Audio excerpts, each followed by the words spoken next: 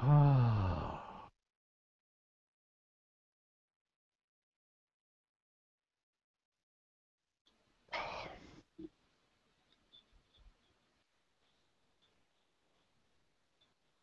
Hmm.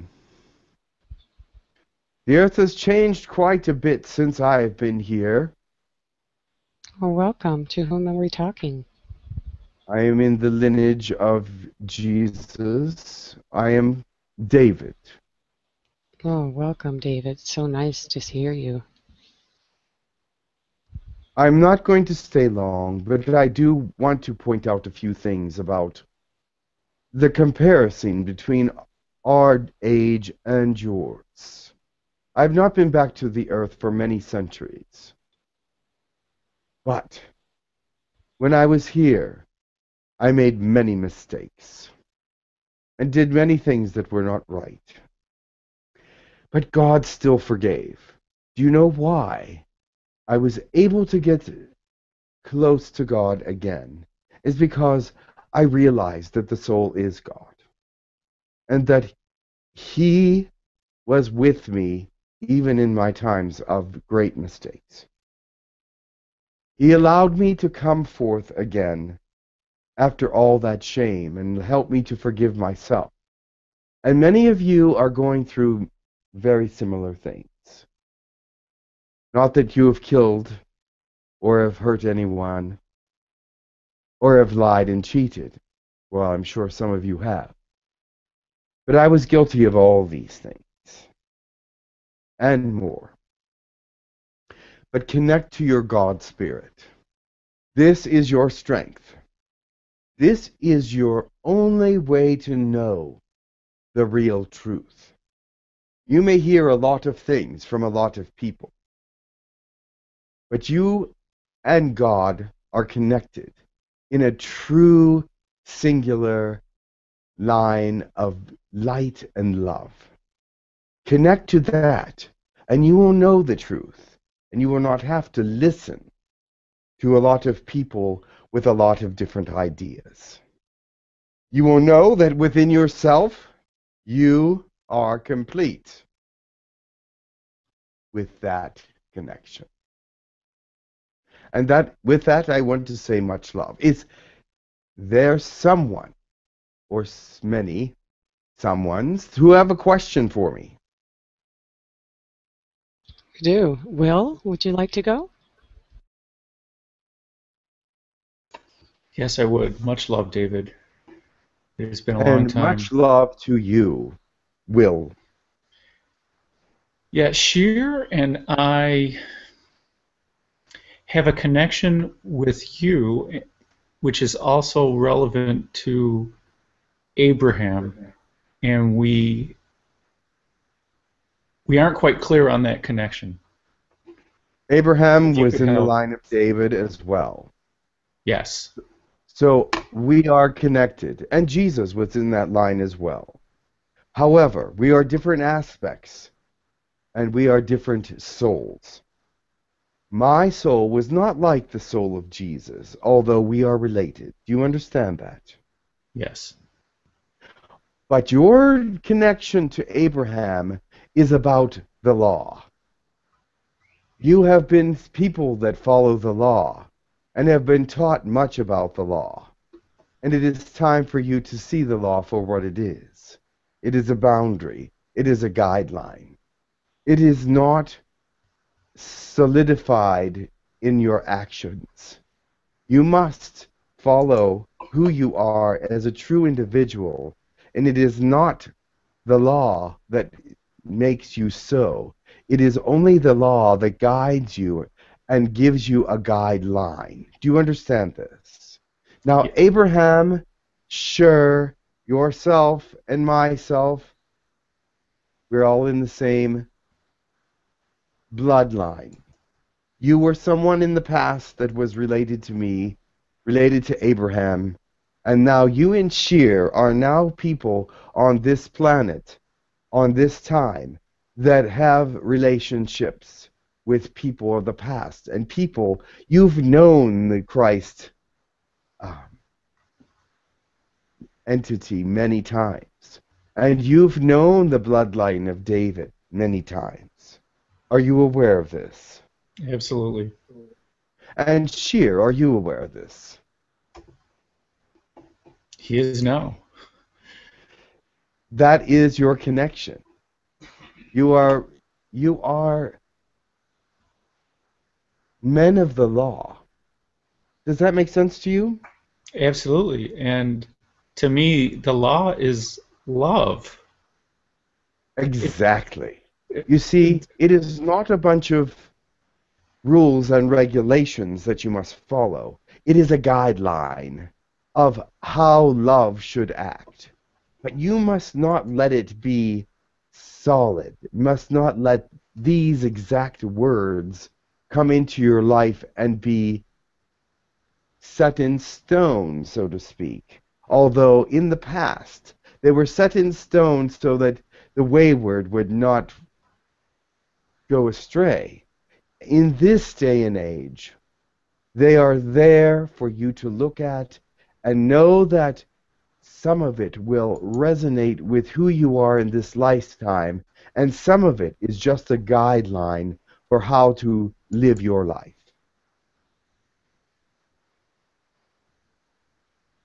Does this answer your question? It does. And to expand on that, how to check my understanding is I'm getting that the love is going to be the same in every now, but Correct. how we apply the love in this now, in this given situation, will be different. Correct. And the reason that you will apply it differently is your connection to God is different. You're not going through the law. You're not going through people. You're going direct.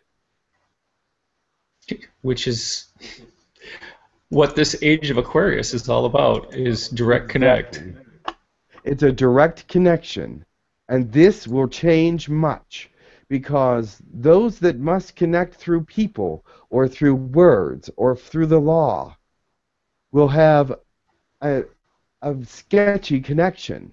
The only way to have the best connection, the only connection, is direct. Yes, and I'm connecting in with Sheer, and I still sense he wants some. Can you talk directly to Sheer? And Yes. The love that you are going to show to the world will come directly from God. It will not come from a book, a belief, a thought process, other people, dogma, or anything. The guidelines of the law which you have been taught will fall away because they're not necessary if you're directly connected to God. If you're directly connected to God, how is it that you're going to break all those laws that are written? You're going to want to follow. You're going to want to be like Him. You're going to want to emulate that spirit which you feel inside, which is you. Also, you are the unique person that He made you. So therefore, your uniqueness will only be as great as it can be through the direct connection to God. Also, do you realize that most of your brain is not being used? Why is that? Your soul is connected to the brain and opens up those portions of the brain that need to be opened for your particular uniqueness. And so if you connect directly to God, God's connection to you will open up those passageways in the brain that you need to carry out those things that your uniqueness is all about.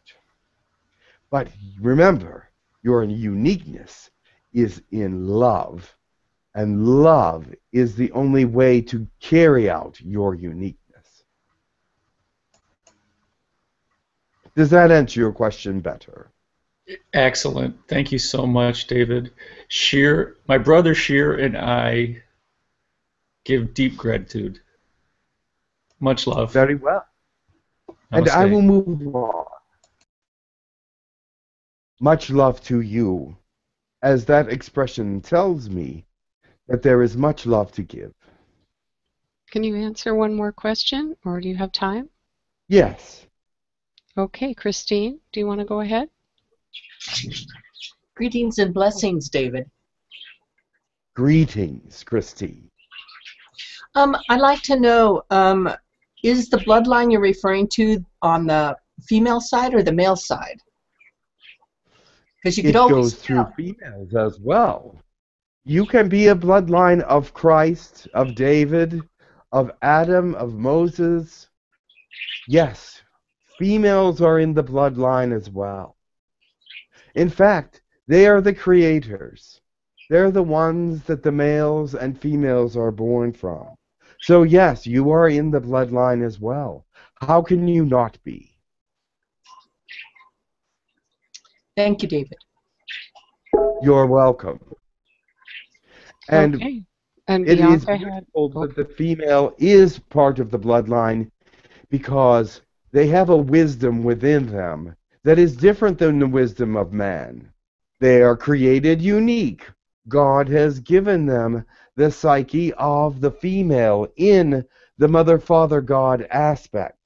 The female is that side of God that is to offset the male and to bring him into question and to bring everything into alignment, because there is the differences and uniquenesses that God has, and the different aspects of himself are so much and varied, but have many, many purposes.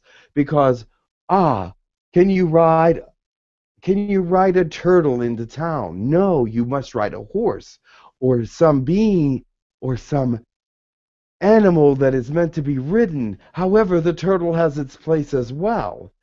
You see the differences in all the unique things that God created, and the different aspect of female in the line of David does not make her any less holy, but makes her unique in the fact that she can create and bear fruit that males cannot. Wonderful. All right, I have just one more question from Bianca. She can't speak, though, so I will just read it for her. And she asks if she has a connection to you or Jesus and the lineage, and if there are any messages for her.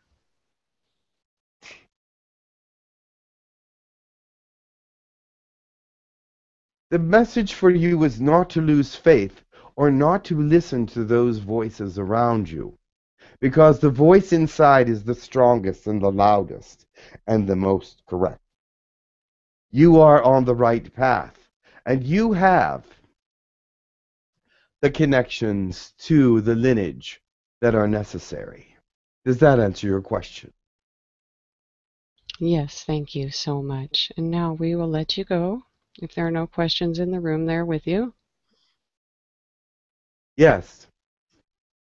No one can hear you without speaking into this vein. Oh, yes. Okay, David, are there any questions in the room there with you? Yes, he is named David. Hello. Speak into this. Is there any messages for me?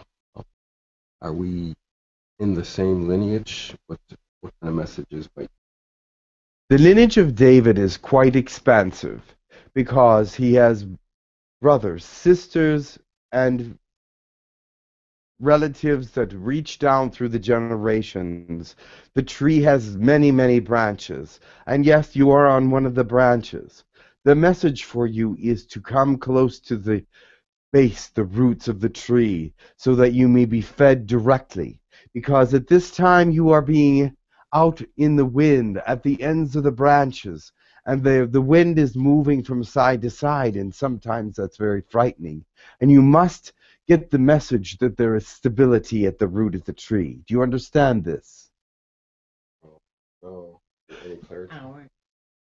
I know that you will get the words that you need to understand.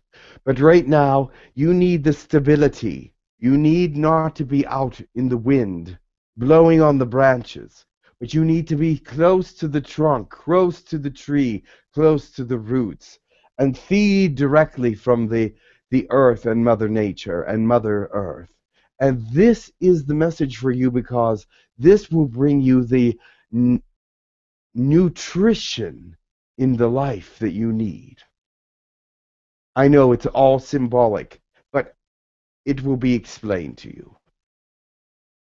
Much love to you. And I see that you move from the being in the wind to being near the tree. And this is much more stable. Namaste. Namaste. Okay, thank you, David. And if there are no more, Thank you. we have It no more was questions here, so we will let you go. It was a joy to be with you. I think more of you should take my example of one thing. Do not care about what the people think about you. I know when I danced before the people, they said I was naked, but I was wearing something. Not much. But I danced before the people as a king. Why? I wanted to show my love for God. I wanted to show my reckless abandon for obeying him, for my love for him, for my truth that he had given to me. And so I danced before the people and did not care what they thought. Do you remember this? Perhaps you have not read the Bible. But I danced before them, and all my relatives were embarrassed. They thought, oh, how shameful that he danced before the people and before God, wearing nothing but a loincloth. But I was showing my true nature, my true God image. It was thankful, joyous, loving, kind, and did not care what anyone thought. And the outcome of that was great blessing, great joy, and love.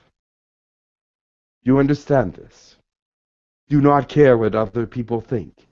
If God tells you to dance before the crowd and give praise to him, that's what you should do.